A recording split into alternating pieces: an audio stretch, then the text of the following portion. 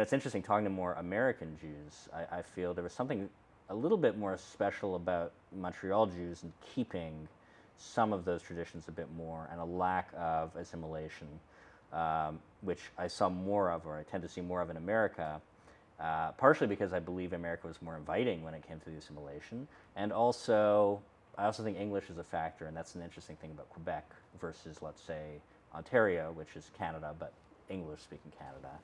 Here, there were various reasons why Jews were less integrated into society, and I think that allowed for the old shtetl culture to continue to survive here.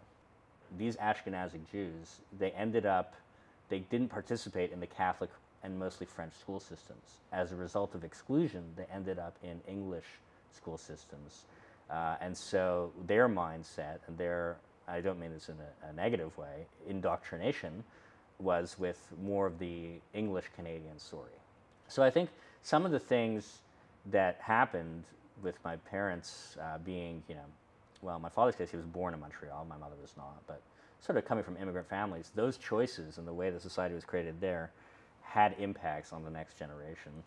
So growing up, we had mandatory French classes and whatnot, but we didn't speak French as naturally as other people did, even though we spoke various languages and we're learning 4 languages at school. And I think part of it was this continued cultural divide. And in a sense, also a lack of comfort in around speaking French. It's such a hot topic here. And there was so much history to it, and so much of a feeling of you needed to speak French, and it was a politicized thing that it almost made you incapable of speaking it in this weird way, like someone who is just being, the pressure's on you and you have to do something right now, to do something on demand, and you feel like even though you're fully intellectually capable of it, for some reason you can't do it as well. But yes, language was a large factor, and I think that growing up in a French-Canadian Catholic society was not the same as those Jews that were in New York, that were in Chicago, Los Angeles, or Toronto, where there was more opportunity, because it wasn't just a purely linguistic thing. It's I guess you call it ethno-linguistic thing. There were limited opportunities, and to this day, I mean, it's kind of unspoken, but there really are, certain types of people will be in certain jobs here, and you're not going to you're rarely going to find an Ashkenazic English-speaking Jew in a high-powered position in the government in Quebec. It's just not going to happen. That could very well happen in New York. As a matter of fact, it happens often.